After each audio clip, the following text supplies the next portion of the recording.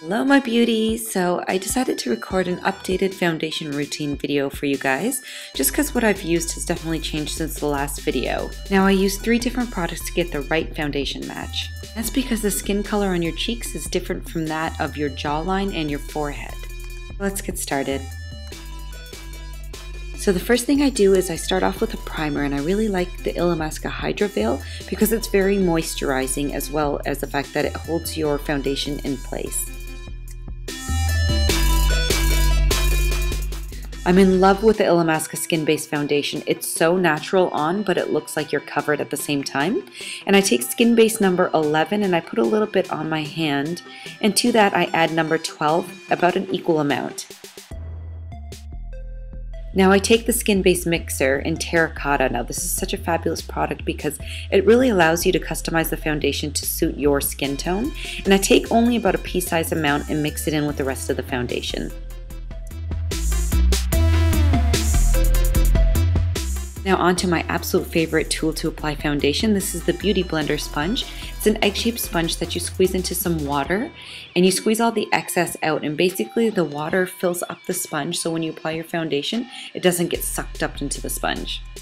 Now onto the application. So I'm applying that color along my jawline and my forehead just to brighten those areas because they are a little bit darker than the rest of my face. This color is really going to brighten, and it's going to make it look like the discoloration really isn't there. Now make sure that you blend the edges out so that the application looks really nice and smoothly applied.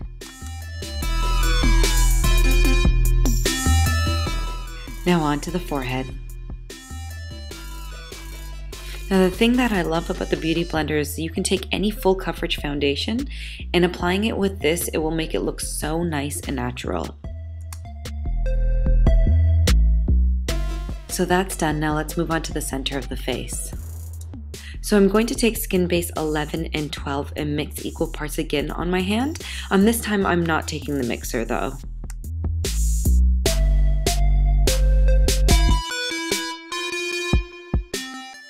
I'm going to pick it up with my sponge again and apply it to the center of the face. Now when I'm applying it, I'm not going over the concealer that I've already applied. I'm just going towards the edge of it so that it all blends together.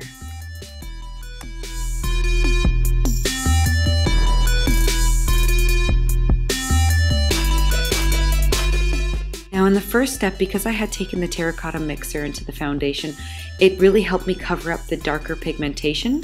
But now I'm going to take this foundation and apply it over top to make it all look seamless and blended in like one color. Take the pointy side of the sponge to get into the smaller areas like on and around the nose.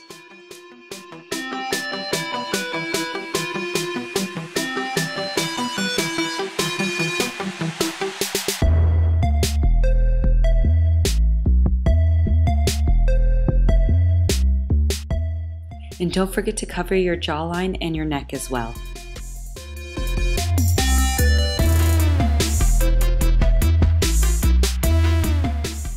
And we're done.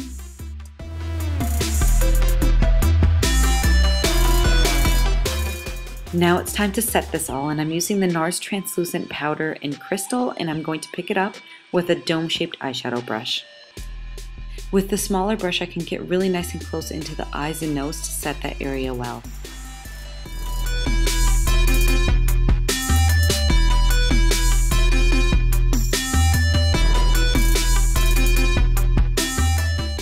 And now I like to take my big fluffy brush to set the rest of the face.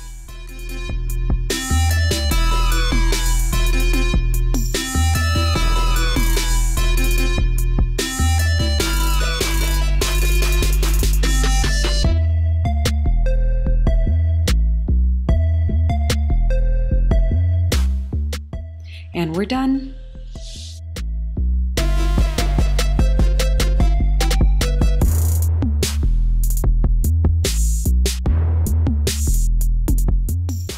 And now on how to clean your sponge. So Beauty Blender sells this great sponge and brush cleanser. You just rub your sponge against the soap and the grate, and that's gonna basically get all the soap in there, and you rinse it out. And when you get the clean sponge, it looks brand new. It's bright pink like it was before. Thanks for watching, and I'll see you guys next week.